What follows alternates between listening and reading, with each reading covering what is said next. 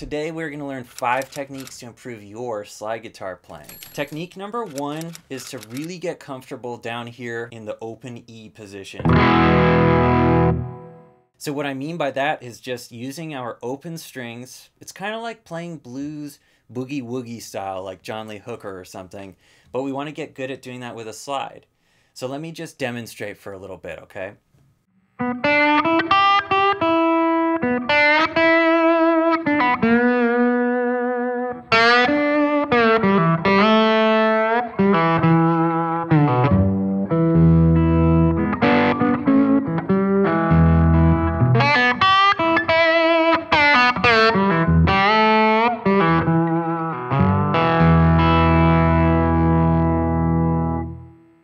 So to me, getting a hold of this playing, not much going on at first, but clarity of notes, right? We're just making like 1 or 2 notes pop out. We can do double stops. What we're not doing is we're not doing this.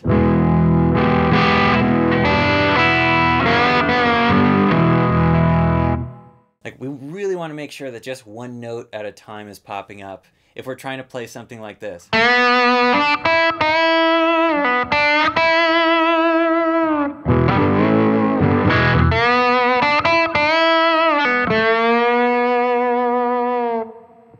So what I was doing is I was just kind of laying my thumb over all the strings that I was muting, right? Because that was just my one-stop shop way of muting everything that I'm not playing. And also, if this is all brand new to you, be sure to check out my slide guitar masterclass where I go over some of these things in greater detail. Technique number 2 is to get a slide lick really under your belt. In this case, I'm going to use what I think of as kind of like the classic Albert King lick.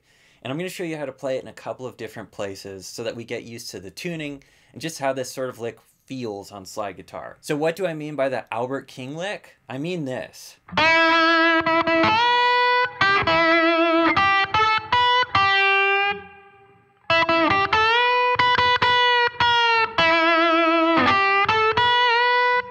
Okay, so I'm going to now play this up at the 12th fret. This is a little more like in position if we're thinking about lines that are more position based, okay? So this is starting on the 4th string, root at the 12th fret. Same exact lick, but different place to play it.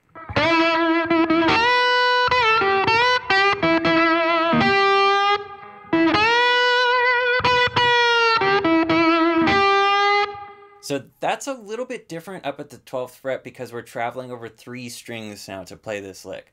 So it's counting on us being able to mute, just really have control over which string we're playing.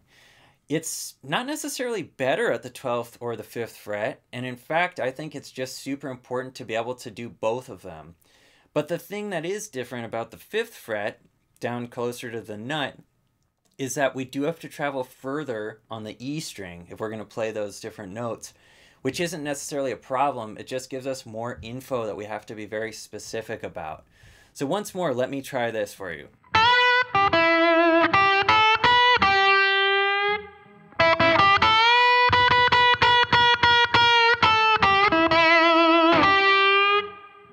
Okay, there's a lot of really cool stuff we can do by unbending a note, right? If we're sort of releasing a bent note with the slide, we're not bending a note with the slide, but we're emulating that sort of note bend, right?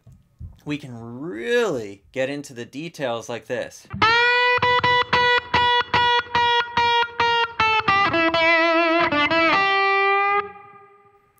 For that sort of climbing the stairs lick that Albert loves to do.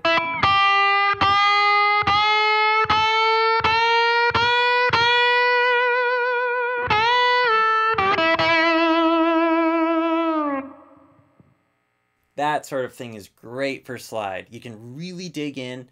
I'm making sure, like I said, my thumb's just across every other string so I can wail on that 1st string and climb that ladder and get from my root to the 5th.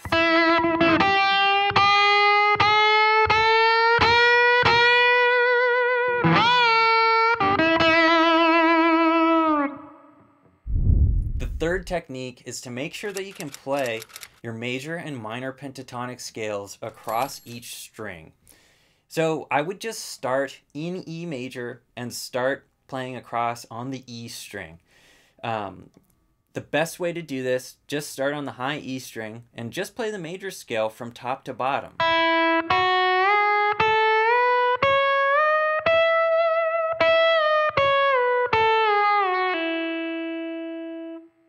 That's the major scale. A lot of the time in blues music and rock and pop, we're kind of thinking major pentatonic, which is basically the same thing, but we're omitting the 4th degree and the 7th degree in that case, okay?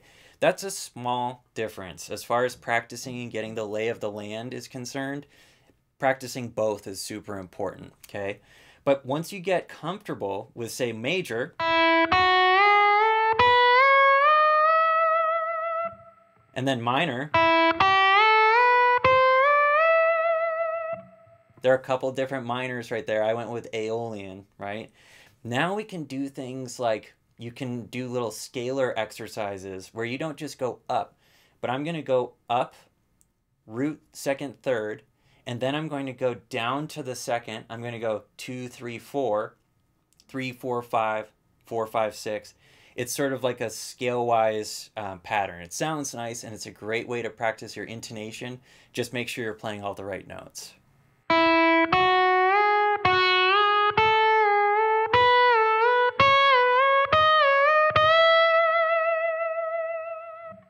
That's the major version. Here's the minor version.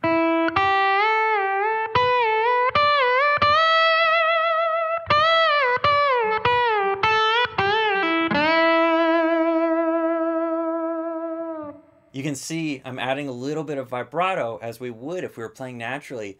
And that sort of thing, that's just kind of an exercise when I'm sitting right here. It becomes music pretty quickly with details like vibrato, okay? So try that across all of the strings. And the good news is that it's pretty doable in something like the key of E. The kind of tougher news is that we definitely want to be able to do this in all keys, okay? So just slow it down. Start in one key.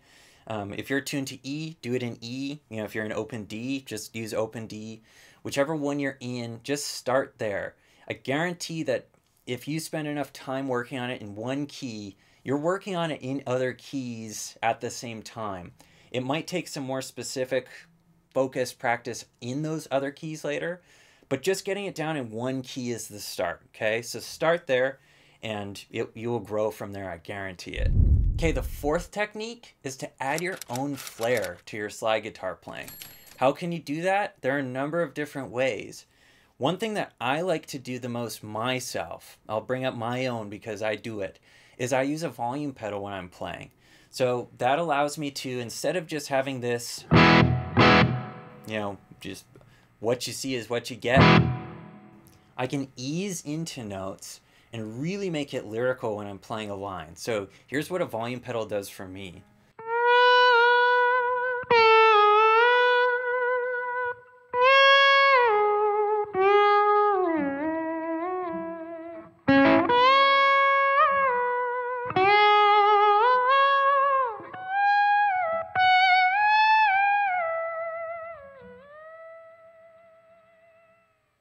So to me, and just working on my voice on the slide guitar, that helps articulates all of the things that I'm trying to say. That was just a little example of how I use it sometimes.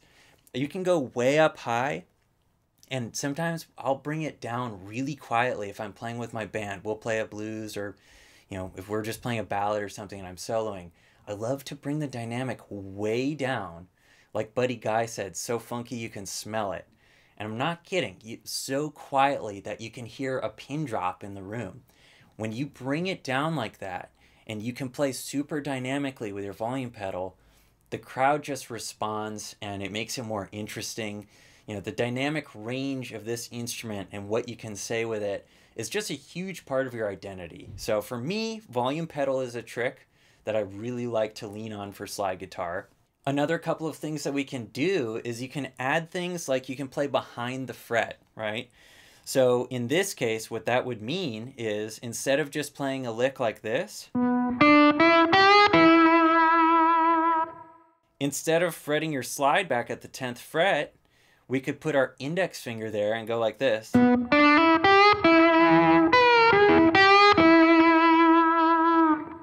So you can see I just fretted underneath the slide. When you push down on a note and you fret it physically with your finger, it just goes beneath the slide so we can actually hear it. This also allows us to play chord voicings like this. This is a dominant 7 voicing up at the 12th fret.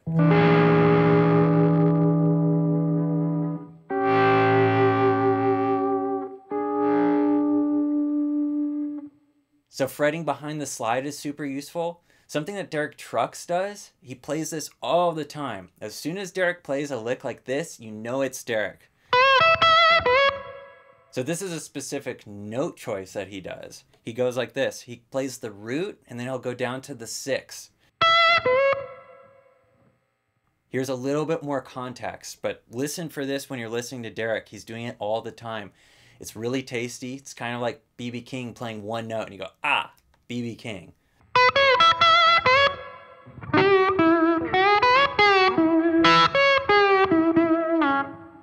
Okay, sounds a little bit like Derek, right? It's that gospel soul sort of influence that all it takes is that one phrase and boom, sounds like Derek, sounds like something we're used to hearing him do. He does it with such conviction and control that that's part of his sound. My 5th technique, and quite possibly the very most important of them all, is to really get comfortable transcribing other instrumentalists, specifically vocalists. I think that vocalists have so much to give us as slide guitar players. We're really emulating that with the slide. So to demonstrate some of this, I'm going to break down the intro of A Change Is Gonna Come by Sam Cooke. This is definitely one of the most famous vocal intros of all time. And it's very simple, but it's really great to practice this to get that sort of phrasing under our belts with our slide. So this is in the key of B flat. So we're at the 6th fret. And we're just going to play on the B string for this, okay? So it sounds like this.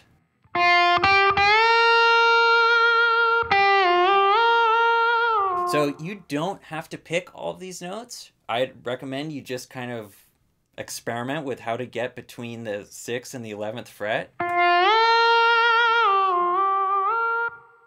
I'm definitely using the volume pedal like I just said. I'm going to kind of make sure the note pops out the very most at the 11th fret. Once again, a little slower. We're going to go from 6 to 8 and then up to 11. And that's where you sort of let it soar, right? A little vibrato at 11 with your volume pedal pushed down all the way if you're using one. That's the moment that we're waiting for, right?